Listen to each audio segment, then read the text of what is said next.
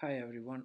In this tutorial, we're going to learn about dependency injection, environment setup, and config settings.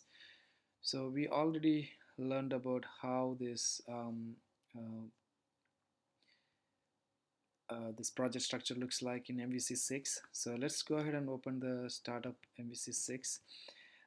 So the dependent injection, if some of you don't know what is dependent injection is, the dependent injection actually is called loosely coupled solution, where we can keep all the implementation in a separate DLL and interface in a separate DLL, and so we can connect both in a one project like this startup project in this MVC app, and then we can initiate we can call the implemented method in this project. So the idea is we keep all separately, and also we initiate only once, and then we can reuse the same object in a different controller. So we don't need to call customer CS equal to new customer in every controller page. Instead, we can call injected um, uh, injected method class name and dot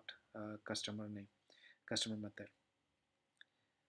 So really helpful when you consider about big project, you want to separate everything. So nowadays everybody want to do the independent injection to keep the project very loosely coupled, so everyone can work on it at the same time. So one person can work on the implementation, another person work on the this project. Also the dependent injection helps to do the unit test very easily for the MVC and any other project. So let's go ahead and see what we have it in the MVC 6. So MVC 6 already comes with dependent injection. By default they're providing it. So if you see this configure service in this method, so we already see something called add transient, which is actually injecting the object, um, add message sender, which reference email sender as a interface.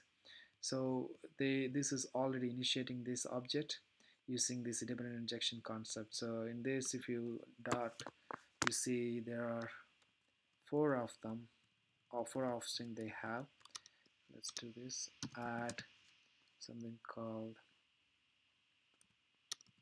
singleton, add scooped, add transient, and there is one more called add instance. So there are four kind of way to we initiate the dependent injection.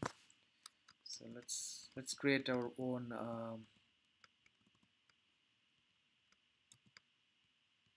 interface and implementation and see how it will work.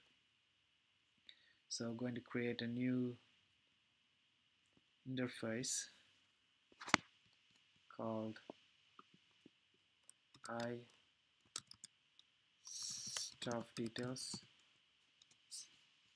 Okay, and then here we're gonna declare string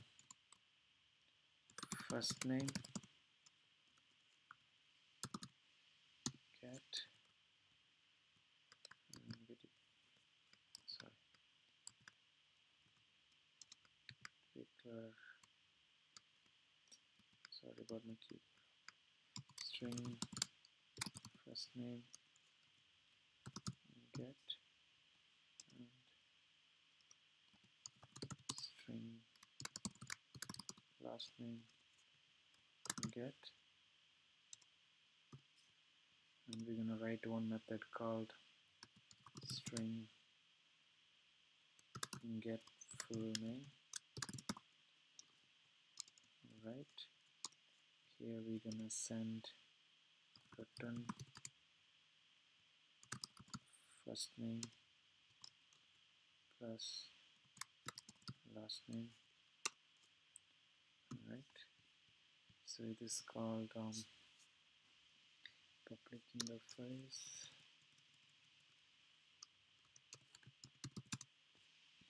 Right.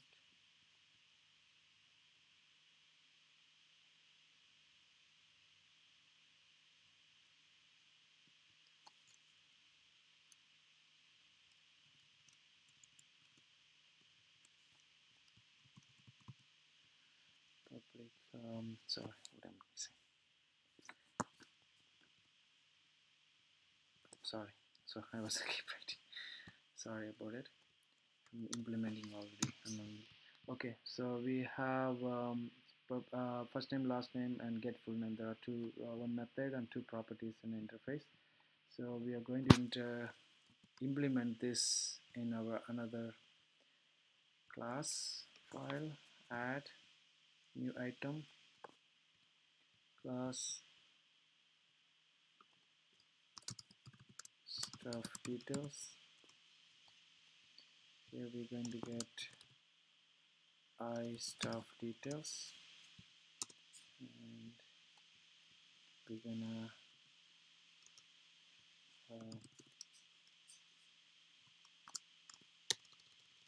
implement that. So one option is you can click this, but it will create some extra helpful for us. So let's do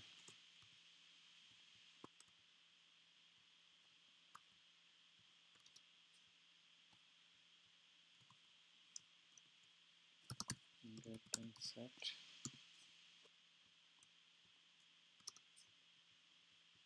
and do the same for last name.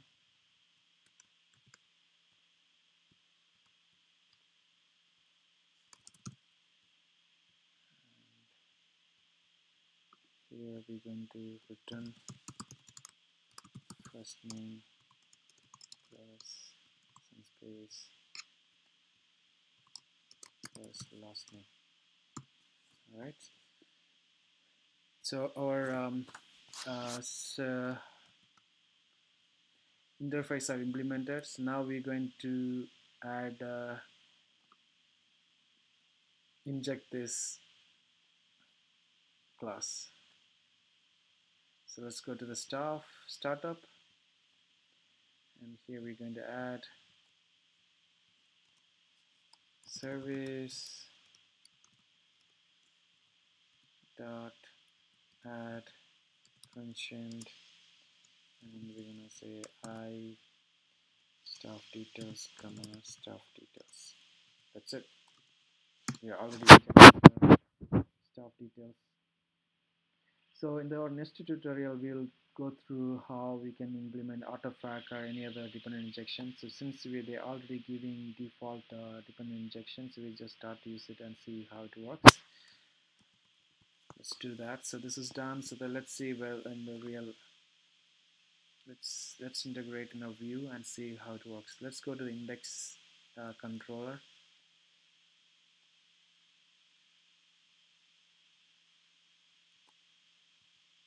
Home controller. Here we can, in a constructor,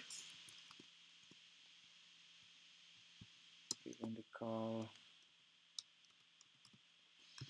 private I stuff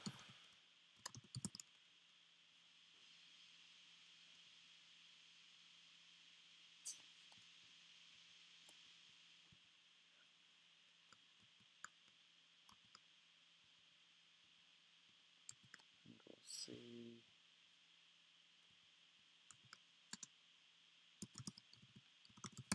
details.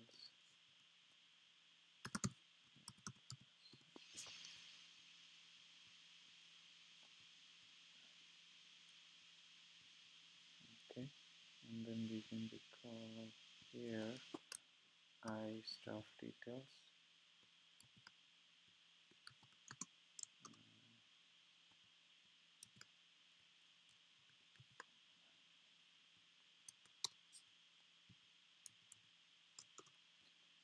Alright, let's say Control C equal to stuff details. That's it. This get injected hopefully. So let's take this, and in the index page we're gonna send this to view data.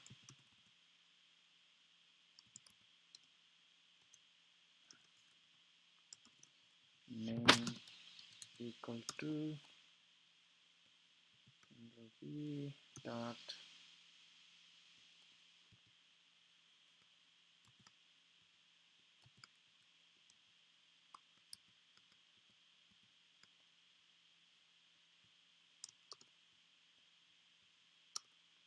dot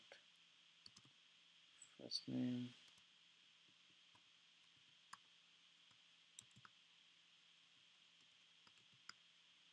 equal to John.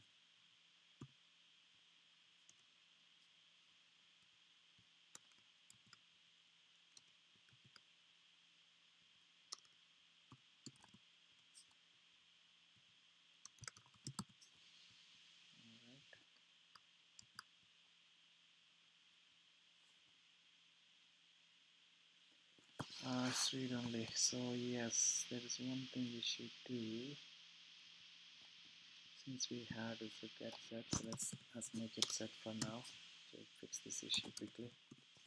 Or we can do something. We can say private set. For now, just keep the set there.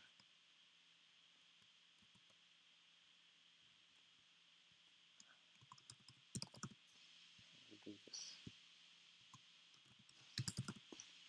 private set and this. Right, hopefully it doesn't show it up. Yep, it's gone. Oh no. Okay, let's keep this one. Public is already public. Let's keep the set.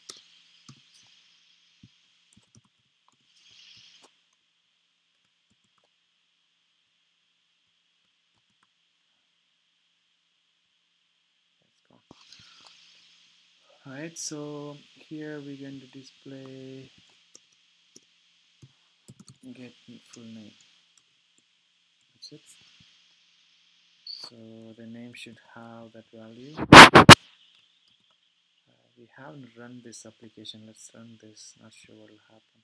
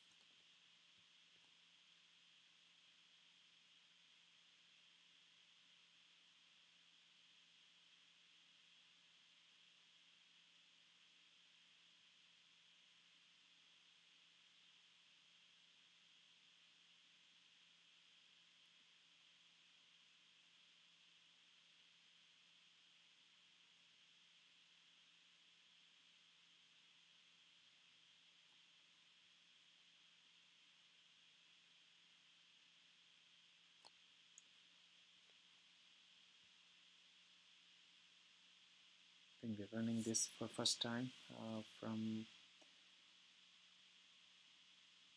it may take some time to do show that data.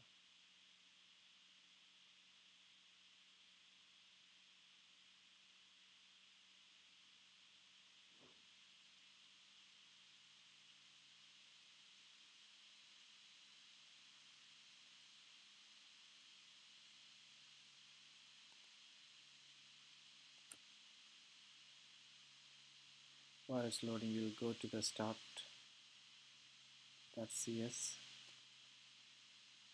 and we'll see what are the other dependent injection they're doing. So if you see that add MVC, there are so many methods they added to make it.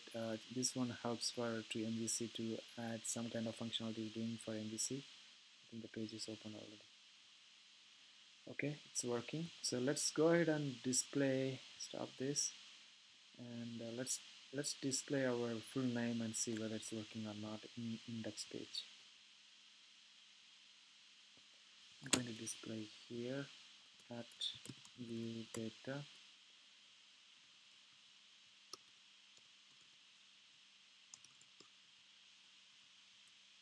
name. Do this. Run this.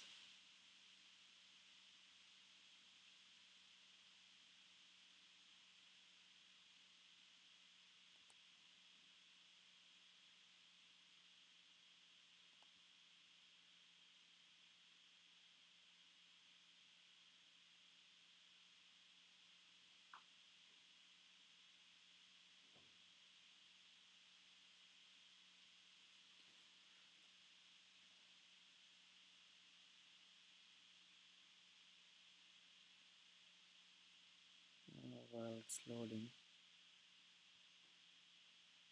Let's take a look at startup again.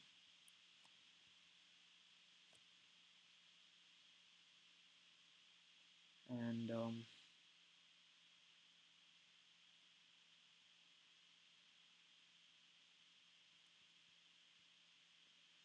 right, so Chris John, so it worked. So this is pretty very easy to implement dependent injection in MVC 6. So we don't need to do a lot of integration of adding those files, this DL, and to do the startup code like a container code. So it's already done. So we just need to create interface and implementation. In the startup code, just service.add trends.